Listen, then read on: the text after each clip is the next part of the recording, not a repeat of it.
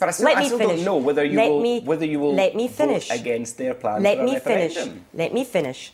You can't expect me to pronounce on a bill that hasn't been published and nobody's been seen. That's ridiculous. The point I am making is that Labour doesn't fear the verdict of the Scottish people. It appears that the Tories and the Liberals currently do, and the SNP also fear the verdict of the Scottish people. Now, one of the things that needs to happen for Scottish politics to move on and stop being so short-term is that we should listen to people like the CBI who say that it's damaging for this uncertainty to go on. People like Tom Hunter who say they're undecided, but they think it's damaging uncertainty. And the only people who don't want this issue to come to a head are SNP supporting businessmen like Tom Farmer and Brian Souter. That's bad for Scotland, and we believe that the people should be allowed to speak. That's what will endure that the SNP have run scared, and never again, and certainly not in the run-up to general election, will a single SNP activist be able to say to any member of the Labour Party that we were afraid of the voice of Scotland. It is the SNP who are afraid. What made you think that you could introduce your own bill to achieve an earlier referendum? Well, obviously, there are a whole series of parliamentary procedures, and we, of course, said we think the uncertainty is damaging. We are now in a position where the SNP not only don't want an early referendum, they are actively willing to block anybody else trying to end their grudge and grievance politics that we continue to see on a weekly basis in Scotland. Let's talk a little bit about you. Have you considered your position this week? Have you thought about resigning in the middle of all the angst there has been? No, because I think as some of the more thoughtful pieces in the Sunday papers make clear, what happened this week was that Labour said, you know, this issue's been around for 30 years. We don't fear the verdict of the Scottish people. We've said to the SNP, get on with it. The uncertainty is damaging, and they have run scared. And the right place for the Labour Party to be is on the side of the people, and that's where we are. Did you realise how much trouble you'd cause? Well, I think big decisions are always controversial. I mean, I remember in 1996 when the Prime Minister, after, I have to say, for 2 years, that was then Tony Blair, he'd spent 2 years as leader of the Labour Party saying we didn't need a referendum, we didn't need a referendum. He was leader of the Labour Party right enough when he called his referendum. And we had no Scottish Parliament. Devolution. And he bravely came to Scotland and said, I'm sorry, I think we need to have a referendum. And in many ways, once all the sound and fury of the fun of the press of the last few days have passed, the issue that endures in Scotland is that Labour is also saying, after 30 years, let's see this issue resolved sooner rather than later, and don't let the uncertainty continue. Is the rift between yourself and Gordon Brown irreparable now? No. I mean, I think you saw on the press day the Prime Minister's support for me and the support for him. I mean, you know, Gordon Brown and I have long been colleagues and remain friends. What you've seen this week is the right of the Labour Party in the Scottish Parliament to do whatever is necessary. And Brian Wilson said if indeed that was a unilateral decision that you took to take that position, he doesn't see it like that. He says that makes your position untenable. Well, I don't think Brian has ever been a long supporter of devolution or indeed a long supporter of the Prime Minister. So I think what matters is where are we at the end of this week? Scotland wants to speak and the SNP government is denying it the chance. That's what happened this week. Haven't you weakened Prime Minister at the worst possible time, having suffered, as he had last weekend, the worst defeat for Labour in 40 years? No, not for a moment. I have the highest regard for the Prime Minister. But the issue for Scottish politics is why is our Scottish government unwilling to put its money where its mouth is?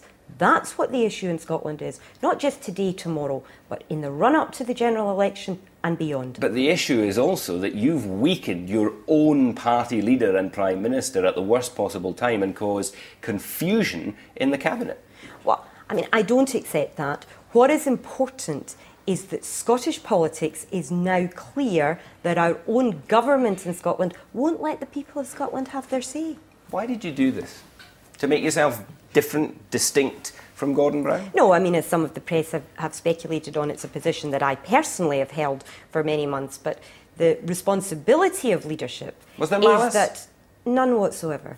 The responsibility of leadership is that you move when you think you will command majority support. And indeed, there was overwhelming support from the Labour group of MSPs in Holyrood, overwhelming support from the Scottish Executive. You move at a time when you think you command support of the people.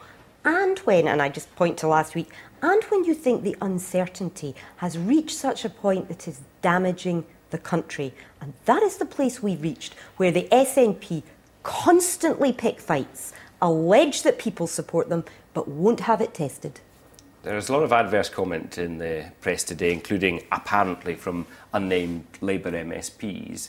It suggested in some quarters that there's an element of madness to all of this. What do you say to that? Well, you know, politics is a rough trade. I look at what was said in the weekend after Tony Blair came to Scotland and said we need a referendum to have a Scottish Parliament. I just say history judged that he was right. I have no doubt that history will judge that the right place for the Labour Party to be is to be on the side of the people in Scotland in making a choice, whenever that choice comes. But we will know that between now and the general election, the SNP are running scared because they want that referendum at a time that is nothing to do with Scotland making a choice and everything to do with a narrow partisan agenda, and they will be exposed on that whenever it comes. You'll still be leading Labour at Holyrood when the general election comes around, will you? I very much hope so. You don't sound very sure. No, I want to continue to lead the Labour Party and will do so. And I am pleased that in the last year, when Labour lost, and if we were having this discussion at any point in the last year, Glenn, you would have said, have we accepted losing? Have we accepted opposition? I point you to we said we would listen. We have listened and led on the creation of the Calman Commission to look again at devolution. And we have led amongst the opposition parties on saying, actually, it's about time we call the SNP's bluff and let Scotland speak.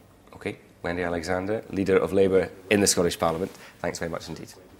And if Wendy Alexander's name wasn't well known at Westminster a week ago, it is now, but perhaps for all the wrong reasons. Tell me lies, tell me sweet little lies. Tell me lies, tell me lies. Wendy Alexander tied the UK Cabinet up in knots this week. At one point, we were told Her Majesty's government agreed with her call for an early referendum. I agree with Wendy Alexander in terms of saying if Alex Salmond is going to bang on about having a referendum, then he needs to have the courage to put that to people, and then let's join the fight. So the Cabinet does agree with this, does it? Indeed, and that is the position that we've got.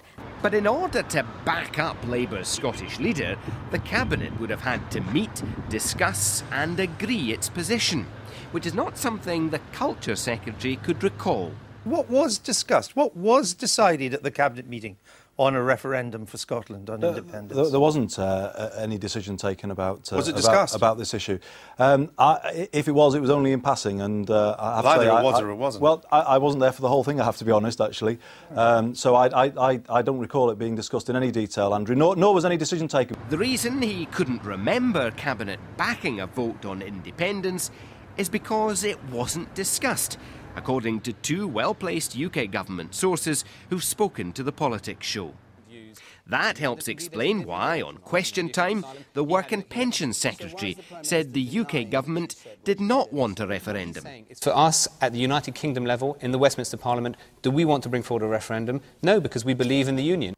Contrast that with Newsnight 2 days before. So the Cabinet does agree with this, does it?